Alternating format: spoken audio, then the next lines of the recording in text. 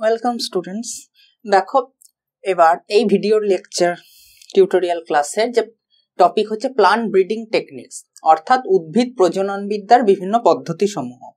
এবার উদ্ভিদ প্রজনন বিদ্যা এটা হচ্ছে এগ্রিকালচারাল ফিল্ড বায়োলজির একটা গুরুত্বপূর্ণ টপিক। তা এগ্রিকালচারাল ফিল্ড বায়োলজিটা জেনারেলি হচ্ছে আমাদের একটা পার্ট হচ্ছে বটানি, যে উদ্ভিদ বিদ্যা,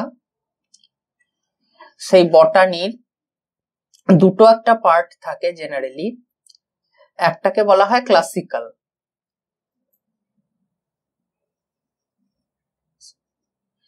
ক্লাসিক্যাল বটানি, আর একটা থাকে আমাদের অ্যাপ্লাইড বটানি। এই অ্যাপ্লাইড বটানির আন্ডারেই হচ্ছে যে এগ্রিকালচারাল ফিল্ড বায়োলজিটা পড়বে, মানে ফলিত উদ্ভিদবিদ্যার একটি অংশ। তা অ্যাপ্লাইড বটানির আন্ডারেই এইসব প্লান্ট ব্রিডিং টেকনিক্স গুলো আমরা হচ্ছে যে আলোচনা করা হয়েছে। এবার এখানে যেহেতু গোটা আলোচনাটা এগ্রিকালচার সম্পর্কিত, কৃষিকাজে, তা এগ্রিকালচারের হচ্ছে যে উন্নতি সাধন, কৃষিক্ষেত্রে উন্নতি সাধন করার ক্ষেত্রে আমাদের জৈব প্রযুক্তিবিদ্যার গুরুত্বটা কি, সেই সম্পর্কেই গোটা চ্যাপ্টারটার আলোচনার বিষয়বস্তু। তাহলে সেক্ষেত্রে এগ্রিকালচারের উন্নতি সাধনটা কি কারণে হয়েছিল? জেনারেলি এটা হচ্ছে যে high demand for the food, অর্থাৎ যত পপুলেশন বাড়ছে আফটার ইন্ডিপেন্ডেন্স, স্বাধীনতার পর থেকে ভারতবর্ষে পপুলেশন রাইজটা ভিগোরাসলি বা র্যাপিডলি হয়ে গেছে। অ্যাট প্রেজেন্ট আমাদের ভারতবর্ষের জনসংখ্যা হচ্ছে 130 কোটি অ্যাবাভ, এবং সেটা গ্রোয়িং, বেড়েই চলেছে আফটার চায়না। এবং এটা অ্যাজাম করা হচ্ছে যে একটা প্রেডিকশন যে নিয়ার অ্যাবাউট 2030 সালের মধ্যে ভারতের জনসংখ্যাটা চায়নার জনসংখ্যাকেও ছাপিয়ে চলে যাবে, এবং বিশ্বের সবচেয়ে জনবহুল দেশ সেটা ভারতবর্ষই হবে। তা এত হিউজ পপুলেশন, তাহলে সেক্ষেত্রে আমাদের হচ্ছে যে ফুডের যে ডিমান্ডটা, কারণ একটা মানুষের বেসিক নিড হচ্ছে ফুড অ্যান্ড শেল্টার, ওয়াটার। তা ফুডের এই ডিমান্ডটাকে হচ্ছে যে ফুলফিল করার জন্য আমাদের সর্বপ্রথম হচ্ছে যে কৃষিক্ষেত্রে উন্নতি সাধনটা সবচেয়ে বেশি গুরুত্বপূর্ণ। এবার ধরো অ্যানশিয়েন্ট ফেজের যে কৃষিকার্য বা তখনকার দিনে যে টেকনিক্স গুলো যা অ্যাপ্লাই করা হতো, সেগুলো ফলো করে এত পপুলেশন হয়েছে, প্রায় 2 বিলিয়নের কাছাকাছি হতে চলেছে, যেটা তাদের সবাইকে সাপ্লাই করা বা সবাইকে পরিমিত খাদ্য সাপ্লাই করাটা পসিবল নয়। সেক্ষেত্রে তখন আমাদের হচ্ছে যে বায়োলজিক্যাল সায়েন্স যত ডেভেলপ করতে শুরু করলো, নতুন নতুন টেকনিক আবিষ্কার হওয়া শুরু করলো, সেগুলোর যত ডাইভার্স করতে শুরু করলো, তখন দেখা যাচ্ছে যে আস্তে আস্তে এগ্রিকালচারাল সায়েন্সও ডেভেলপ করার সাথে সাথে এগ্রিকালচারাল ফিল্ডেও একটা রেভলিউশন ঘটে গেল। এগ্রিকালচারাল ফিল্ডে ঘটে যাওয়া এই রেভলিউশনটাকে একত্রে তখন আমাদের সোশ্যালি বা সোশ্যাল সায়েন্সের সায়েন্টিস্টরা এবং সবাই মিলে তার একটা পার্টিকুলার একটা নামকরণ করলেন। সেই নামকরণটাকে বলা হয় গ্রিন রেভলিউশন, অর্থাৎ সবুজ বিপ্লব। অর্থাৎ সবুজ এই কারণে যেহেতু প্লান্টের কালারটা গ্রিন। গ্রিন রেভলিউশন মানে বোঝাচ্ছে কৃষিক্ষেত্রে অত্যন্ত উন্নতি সাধন, অর্থাৎ বিভিন্ন টেকনিক্স গুলো অ্যাপ্লাই করে পূর্বের তুলনায় অনেক বেশি ক্রপস মানে শস্য উৎপাদন এবং একটি উদ্ভিদকে হচ্ছে যে এক ফলনশীল থেকে উচ্চ ফলনশীল পর্যায়ে ত্বরান্বিত করা। একই মাটিতে সাইমুলটেনিয়াসলি রাউন্ড আপ করে করে বিভিন্ন রকমের ফসল সিজনাল হয়েছে, সেটা হচ্ছে যে উইন্টার সিজনেরই হোক, অটমের হোক, বা স্প্রিং এর হোক, বা সামার সিজনে, সেম এগ্রিকালচারাল ফিল্ডকে বারবার ইউজ করে কি করে সেই মাটিটাকে প্রপার ইউটিলাইজেশন করে বিভিন্ন রকমের ক্রপ প্রোডাকশন করা যায়, প্লান্টস গুলোকে কি করে রেসিস্ট্যান্ট করা যায় এগেনস্ট পেস্ট এবং ন্যাচারাল ক্যালামিটিস, ড্রটস বা অন্যান্য হ্যাজার্ডাস কন্ডিশনের এগেনস্টে। তারপর হচ্ছে যে বিভিন্ন হচ্ছে যে ক্যারেক্টার বা বিভিন্ন জিন এন্ট্রি করিয়ে সেই প্লান্ট গুলোকে মাল্টিপারপাস বেনিফিটস, অর্থাৎ বহুমুখী হচ্ছে যে উদ্দেশ্য সাধন করা একটি গাছের মধ্যে দিয়ে। এই সমস্ত গুলো একত্রে অ্যাপ্লাই করার পর যে খাদ্য উৎপাদনে আমাদের যে সাফল্যটা এসছে, সেটাকে একত্রে সোশ্যালি আমরা গ্রিন রেভলিউশন বলবো। হয়েছে, এটা হচ্ছে 1980 থেকে 1990 দশক, ওই সময়কালের মধ্যে ঘটেছিল। এবার আবার আমাদের টপিকে এবার ফিরে আসি। এবার প্ল্যান্ট ব্রিডিং টেকনিক্স গুলো সেখানে কি কি, দেখো এখানে বিভিন্ন টেকনিক্স আমরা লিখে রেখেছি। হয়েছে, জেনারেলি এগুলোকে খুব ভালোভাবে ইউজ করা হয় এবং এদের ইউটিলাইজেশনের দিক থেকে এদের পপুলারিটাও অনেক বেশি এবং সাকসেস রেট যথেষ্ট ভালো। দেখো প্রথমে আছে plant introduction, plant selection, hybridization, polyploid breeding, mutation breeding, হেটেরোসিস and জিন টেকনোলজি। এর মধ্যে দেখো পলিপ্লয়েড ব্রিডিং যেটা, মানে পলিপ্লয়েডিটা আমরা হচ্ছে যে বেসিক যে জেনেটিক্স এর যে ভিডিও ক্লাস, যেখানে পলিপ্লয়েডি সম্পর্কে আলোচনাটা আমরা পুরোপুরি কমপ্লিট করেছি। মিউটেশনাল ব্রিডিং মানে হচ্ছে কোনো প্লান্টের জিনের মিউটেশন ঘটিয়ে দেওয়া, অর্থাৎ কোনো প্রকট জিন সেটাকে প্রচ্ছন্ন করে দেওয়া বা প্রচ্ছন্ন বা রিসেসিভ জিনকে প্রকট জিনে নিয়ে আসা, ইন্ট্রনকে এক্সনে কনভার্ট করা বা কোনো এক্সন পার্টকে ইন্ট্রনে কনভার্ট করা, বা কোনো প্লান্টের মিউটেশন ঘটিয়ে সেই এমন কোনো একটা জিন প্রডিউস করা যেটা ওই প্লান্টের ক্ষেত্রে ফেভারেবল, অ্যাডাপ্টেশন করার জন্য হার্শ এনভায়রনমেন্টে প্রপারলি অ্যাডাপ্ট করার জন্য এমন কোনো ক্যারেক্টার অ্যারাইজ করা যেটা মিউটেশনের মাধ্যমে করছি। এখানে এই এমন কিছু মিউটাজেন ইউজ করা হয়, সেটা মেবি ফিজিক্যাল মেবি কেমিক্যাল, সেই সমস্ত মিউটাজেন দিয়ে এদেরকে মিউটেশন করিয়ে প্লান্ট সেলের মধ্যে এমন কোনো ক্যারেক্টার আমরা গ্রো করছি যাতে আমাদের ওর ফলনটা হয়েছে অনেক বেশি পরিমাণে হতে পারে। হয়েছে হাইব্রিডাইজেশন বা সংকরায়ন পদ্ধতিতে হচ্ছে বিশুদ্ধ গাছ নেওয়া হয়, যেটা আমরা বেসিক জেনেটিক্সে শিখে এসেছি, যে একটা হচ্ছে যে ডমিন্যান্ট বিশুদ্ধ অবস্থায় এবং একটা রিসেসিভ প্লান্ট সেটা বিশুদ্ধ অবস্থায়, তাদের যে রিপ্রোডিউস করানোর মাধ্যমে, যৌনজননের মাধ্যমে এবং তাদেরকে নিষেক ঘটানোর মাধ্যমে একটা হাইব্রিড প্লান্ট তৈরি করা হয়। যেই হাইব্রিড প্লান্টটা তৈরি করানো হলো, দেখা যাচ্ছে যে জেনারেলি ওই হাইব্রিড প্লান্টটা ওর যে গ্রোয়িং ক্যাপাসিটিটা সেটা হচ্ছে যে ওই বিশুদ্ধ প্রকট বা বিশুদ্ধ প্রচ্ছন্ন অবস্থায় যে উদ্ভিদগুলো তাদের থেকে রেটটা অনেকটাই বেশি। তাহলে সেই তুলনায় দেখা যায় যে এখন ওই প্রকৃত খাঁটি বিশুদ্ধ শস্য বা প্লান্ট বা র ম্যাটেরিয়ালস এর থেকে হাইব্রিড গুলোর ডিমান্ড যথেষ্ট বেশি। কারণ সবচেয়ে বড় কথা আমাদের মাথায় যেটা রাখতে হবে সেটা হচ্ছে সাপ্লাইটা। সাপ্লাইটা এখানে একটা মেন ক্রুশিয়াল ফ্যাক্টর। কারণ হচ্ছে ডিমান্ড কিন্তু সবসময় বাড়ে, ডিমান্ড কোনো সময় কমে না। যত ডিমান্ড বাড়বে তত আমাদের খুব কম সময় সাপ্লাইটা করতে হবে। তার জন্য হাইব্রিডাইজেশন টেকনিকটা সবচেয়ে বেশি গুরুত্বপূর্ণ ক্ষেত্রে। এবার এখানে একটা নতুন টেকনিক বা নতুন ওয়ার্ড যেটা আমরা পেয়েছি সেটা হচ্ছে হেটেরোসিস। হেটেরোসিস ব্যাপারটা কি? এটা হচ্ছে যে বিজ্ঞানী শাল SHULL ইনি ইন্ট্রোডিউস করেছেন। হেটেরোসিস ব্যাপারটা হচ্ছে যে বলছে যে এমন কোন প্লান্ট যার প্রোডাকশন ক্যাপাসিটিটা তার পূর্বপুরুষ হয়েছে বা অ্যানসেস্টরদের তুলনায় প্রচুর বেশি থাকে। এবং কি করে ঘটনাটা হয় দেখো, যে ক্ষেত্রে এখানে একটা ঘটনা ঘটে সেটাকে বলা হয় over dominance hypothesis. Over dominance hypothesis মানে কি বোঝাতে চাইছে, যে ধরে নাও আমরা ধরে নিলাম যে একটা প্লান্ট যার বিশুদ্ধ প্রকট অবস্থায় ক্যাপিটালে ওই জিনটার ডমিন্যান্টটা এবং স্মলটা হবে স্মলে, তাই তো, রিসেসিভ অবস্থায় জিনটা তাহলে আমাদের এ। তাহলে এখান থেকে যে গ্যামেটটা পাবো সেটা হচ্ছে এ, এখান থেকে যে গ্যামেটটা পাবো সেটা স্মল এ হলো। এদের মধ্যে যখন ক্রস করানো হলো, যে হাইব্রিড যে প্লান্টটা পাবো তার জিনোটাইপটা হবে ক্যাপিটালে স্মলে। এটা জেনারেলি মেন্ডেলিয়ান জেনেটিক্সকে ফলো করে তৈরি করা হয়েছে, তাহলে এটা আমরা হাইব্রিড বলতে পারি। এবং এটা হচ্ছে যে প্রকট ডমিন্যান্ট এবং এটা রিসেসিভ। কিন্তু কিছু কিছু ক্ষেত্রে দেখা যাচ্ছে যে জেনারেলি কিছু কিছু প্লান্টে, পার্টিকুলার কিছু প্লান্টের ক্ষেত্রে দেখা যাচ্ছে যে এই যে হাইব্রিড যে প্লান্টটা তৈরি হলো এর প্রোডাকশন এফিসিয়েন্সিটা বা প্রোডাকশন ক্যাপাসিটিটা যথেষ্ট বেশি। এই জেনারেলি এটা রিসেসিভ, এটাকে আমি যদি নেগলেক্ট করতে পারি তাহলে ডমিন্যান্ট এর তুলনায় বহুগুণ বেশি। তাহলে যদি আমি অ্যানসেস্টর প্লান্ট ধরি তাহলে এই দুটোকেই আমরা ধরবো। তাহলে অ্যানসেস্টর প্লান্টের তুলনায় এর প্রোডাকশন এফিসিয়েন্সিটা প্রচুর বেশি এবং একে তখন পার্টিকুলার একটা নাম দিয়ে দেওয়া হয়, একে তখন বলা হয় হাইব্রিড ভিগার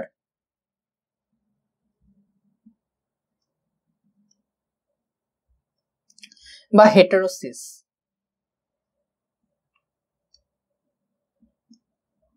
হাইব্রিড ভিগার বা হেটেরোসিস জেনারেলি হচ্ছে যে এই সমস্ত প্লান্টগুলো বিভিন্ন রোগ প্রতিরোধ করতে সক্ষম হয় এবং পেস্টের বা ফাঙ্গাসের বা ব্যাকটেরিয়ার বা অন্য কোনো ক্ষতিকর অণুজীবের আক্রমণ থেকে একে রেসিস্ট করার এফিসিয়েন্সিটাও যথেষ্ট বেশি হয় এদের ক্ষেত্রে। এবং এখানে হাইব্রিড ভিগার বা হেটেরোসিস ঘটনার কারণটা হচ্ছে দেখা যায় যে ডমিন্যান্ট জিনটা এখানে পার্টিকুলারলি এক্সপ্রেস করবে। অবশ্যই মেন্ডেলিয়ান জেনেটিক্সকে ফলো করলে এই হাইব্রিড যে প্লান্টটা আমরা পাবো সেখানে ক্যাপিটালে যে অ্যালিলটা তার এক্সপ্রেস করছে অবশ্যই, কিন্তু এক্সপ্রেস করার যে প্রবাবিলিটি বা সম্ভাব্যতা দেখা যাচ্ছে যে 100% বা তাকে ওভারকাম করছে। হয়েছে ওভারকাম করার জন্য, তার জন্য ঘটনাটা ওভার ডমিনেন্স বলছে। মানে দেখা যাচ্ছে যে এর যা প্রোডাকশন এফিসিয়েন্সি তার তুলনায় এই প্ল্যান্টটার প্রোডাকশন এফিসিয়েন্সি বহুগুণ বেশি। সেটাকে ভালো করে অনেক জেনারেশন বাই জেনারেশন যদি আমরা অবজার্ভ করার পর এই টপিকটাকে আমরা ওভার ডমিনেন্স হাইপোথিসিস বলে আমরা হচ্ছে যে নামকরণ করতে পেরেছি, এবং এটা এই হাইব্রিড ভিগার নামে পরিচিত হয়েছে। ভিগার কথাটা মানে হচ্ছে প্রোডাকশন লিমিটেড, মানে প্রোডাকশন সম্পর্কিত, রিলেটেড, এবং এই প্রোডাকশনটাই এখানে মেন ফ্যাক্টর। তাহলে এটাই হচ্ছে হেটেরোসিসের ঘটনা। এরপর দেখো জিন টেকনোলজি। জিন টেকনোলজি ব্যাপারটা হচ্ছে এখানে অনেক রকমের ঘটনা ঘটে। অনেক রকমের ঘটনা ঘটে বলতে মানে অনেক রকম আমরা পদ্ধতি এখানে অ্যাপ্লাই করি। ফার্স্ট অফ অল রিকম্বিন্যান্ট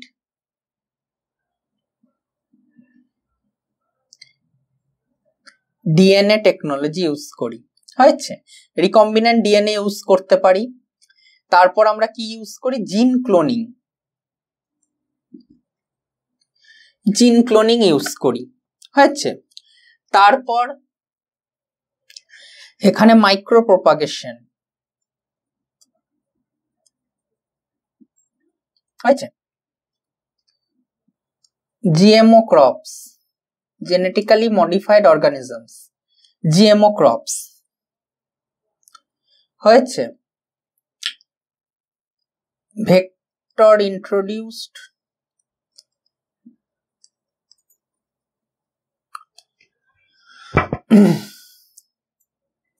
জিন এন্ট্রি, মানে ভেক্টর ইন্ট্রোডিউস জিন এন্ট্রিটা as well as recombinant DNA টেকনোলজিরই একটা সিমিলার রূপ। তাহলে এতগুলো প্রসিডিওর আমরা অ্যাপ্লাই করি এবং আরো অনেক কি রয়েছে। তা এগুলো জিন টেকনোলজির আন্ডারে আমরা ইউজ করি, এবং এগুলোর ইন্ট্রোডাকশনের মাধ্যমে হচ্ছে আমাদের মেন হচ্ছে ওর প্রোডাকশন এফিসিয়েন্সিটা বাড়ানো, এবং তার সাথে সাথে প্রোডাকশন এফিসিয়েন্সিটাও যত বাড়াবো প্লান্টার হচ্ছে কোয়ালিটি ম্যানেজমেন্ট করা, অর্থাৎ কোয়ালিটিটা যাতে খুব ভালো করে মেনটেন করা যায়। কোয়ালিটিটা সেক্ষেত্রে দেখতে হবে যে কোয়ালিটিটা কোনো ক্ষেত্রে যেন ড্রপ না করে, সেটাকেও ভালো করে করতে হবে। সেক্ষেত্রে দেখো ওই প্লান্ট সিলেকশন এবং ইন্ট্রোডাকশনের ব্যাপারটা সেক্ষেত্রে অত্যন্ত গুরুত্বপূর্ণ। এক্ষেত্রে কি হয় দেখো, প্লান্ট সিলেকশনের ক্ষেত্রে অনেক রকমের ভ্যারাইটি আমাদের ইউজ করি, এবং প্লান্ট সিলেকশন, ইন্ট্রোডাকশন এবং হাইব্রিডাইজেশনের ক্ষেত্রে অনেক রকমের হচ্ছে যে পদ্ধতিগুলো আছে। যেমন হচ্ছে যে Intra ভ্যারাইটিক, second one inter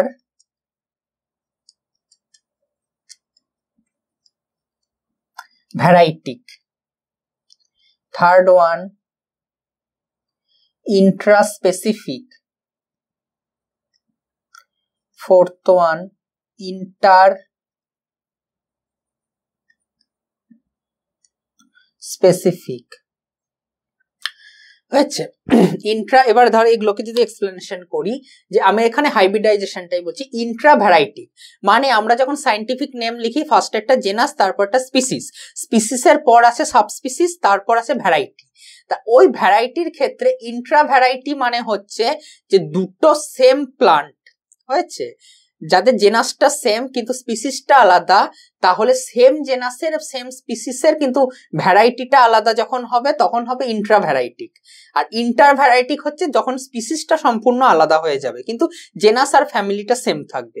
Intra specific মানে হচ্ছে একই স্পিসিসের মধ্যে ঘটানো হচ্ছে।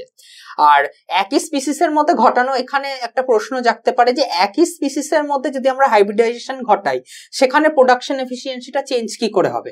সেখানে চেঞ্জটা হবে দেখো, তখন আমরা একটাকে ডমিনেন্ট নিয়ে নেব এবং একটাকে রিসেসিভ নিয়ে নেব, এবং জেনারেলি এই ইন্ট্রা স্পেসিফিক যে হাইব্রিডাইজেশন গুলো যখন করব তখনই আমাদের এই যে হাইব্রিড ভিগার বা হেটেরোসিসের ঘটনাটা দেখা যায়। ইন্টার স্পেসিফিক মানে বুঝতেই পারছো যে দুটো আলাদা স্পিসিস কিন্তু তাদের জেনাসটা সেম হবে, হয়েছে। এরকম বিভিন্ন ঘটনাগুলো তখন আমরা ফলো করি, এবং এগুলো জেনারেলি হচ্ছে ম্যাথামেটিক্যালি যে পারমিউটেশন কম্বিনেশন অ্যাপ্লাই করা হয় তারপর এদেরকে সাকসেস রেটটা পাওয়া যায়। এবার দেখো, যেহেতু আমাদের আলোচনাটা সমস্ত প্লান্ট নিয়ে, তাহলে এদের সাকসেস রেটটা যথেষ্ট বেশি। কারণ দেখা যাচ্ছে যে জেনারেলি এই যে ইন্ট্রাভ্যারাইটিক করছি বা ইন্ট্রাভ্যারাইটিক, ইন্ট্রাস্পেসিফিক বা ইন্টার স্পেসিফিক যাই আমরা করি না কেন, ওভারঅল আমরা কিছু না কিছু রেজাল্ট পাবো, যেটা কিন্তু প্লান্ট অ্যানিমেলের ক্ষেত্রে একদমই পসিবল না। কারণ অ্যানিমেলের ক্ষেত্রে যে হার্বিডাইজেশন বা রিপ্রোডাকশনটা সেটা কিন্তু খুবই হচ্ছে যে সুইফট এবং নির্দিষ্ট বলা চলে, মানে একদম ডেফিনিটিভ হয়েছে। জেনারেলি অ্যানিমেলের ক্ষেত্রে সেক্সুয়াল রিপ্রোডাকশনটা যখন হয়, সেম স্পিসিস না হলে কিন্তু সেই রিপ্রোডাকশনের সাকসেস রেট মেলে না। কিন্তু প্লান্টের ক্ষেত্রে যেটা দেখা যাচ্ছে যে যদি ফ্যামিলিটাও আলাদা হয়ে যায়, দুটো ডিফারেন্ট ফ্যামিলির প্লান্টের ক্ষেত্রেও রিপ্রোডাকশন করে তাদের ক্ষেত্রে সাকসেস রেটটা পাওয়া গেছে। তার জন্যই প্লান্টের ক্ষেত্রে টেকনিকগুলো খুব ভালোভাবে অ্যাপ্লাই করা যায় রাদার দ্যান অ্যানিমাল। কারণ অ্যানিমেলের ক্ষেত্রে জেনারেলি এইগুলো প্রায় হয় না বললেই চলে। শুধুমাত্র সেক্ষেত্রে জিন টেকনোলজিটা অ্যাপ্লাই করলে, কারণ এটা সব থেকে মডার্ন অ্যাডভান্সড হয়েছে, একমাত্র জিন টেকনোলজি অ্যাপ্লাই করেই তাদের জিনোমের পরিবর্তন ঘটানো যায়। তখন আমরা হচ্ছে বিভিন্ন ক্লোনিং করে, যেমন জেনারেলি মাউস, গিনিপিগ, মানে আমাদের যেটা হচ্ছে রোডেনশিয়া, মানে ম্যামালিয়া যে ক্লাস, তার আন্ডারে যে হচ্ছে অর্ডার রোডেনশিয়া, সেই রোডেন্টস গুলোরকে জিন ক্লোনিং করে বিভিন্ন ডিফারেন্ট আমরা হচ্ছে যে জিনোমের পরিবর্তন ঘটিয়ে নতুন অ্যানিমাল তৈরি করতে পেরেছি। এবং কিছু কিছু মাছের ক্ষেত্রেও সেগুলো করা যায়, বা রিকম্বিনেন্ট ডিএনএ টেকনোলজি অ্যাপ্লাই করিয়ে অথবা হচ্ছে ভেক্টর ইনডিউসড করিয়ে করা যায়। কিন্তু মাইক্রো প্রপাগেশন বা জিএমও ক্রপসটা অনলি প্লান্টস এর ক্ষেত্রে। বাকি এই সমস্ত টেকনিকগুলো পুরোপুরি প্লান্ট রিলেটেড হয়েছে, এবং প্লান্টের ওপর অ্যাপ্লাই করেই আমরা দেখা গেছে যে আমরা সাফল্যটা অর্জন করতে পেরেছি।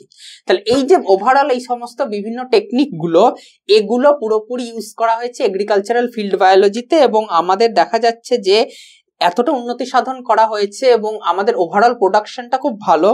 তার জন্য এখন আমরা জেনারেলি বিভিন্ন ক্রপস গুলো, পার্টিকুলারলি যেগুলো হচ্ছে ফ্লোরিকালচার, হর্টিকালচার এগ্রিকালচার ইউজ করা হয়, উদ্যান পালন এবং কৃষিবিদ্যা, ফুল চাষ বা ধরো মৌসুমি ফসল, সেগুলো জেনারেলি তাদের কোয়ালিটিটা ম্যানেজমেন্ট করার পর ভালো ভালো যে ক্রপস গুলো, সেগুলো আমরা ফরেনে বা বিদেশে ইম্পোর্ট বা এক্সপোর্ট করতে পারি, সেই বিজনেসটাও চালু করা গেছে হয়েছে।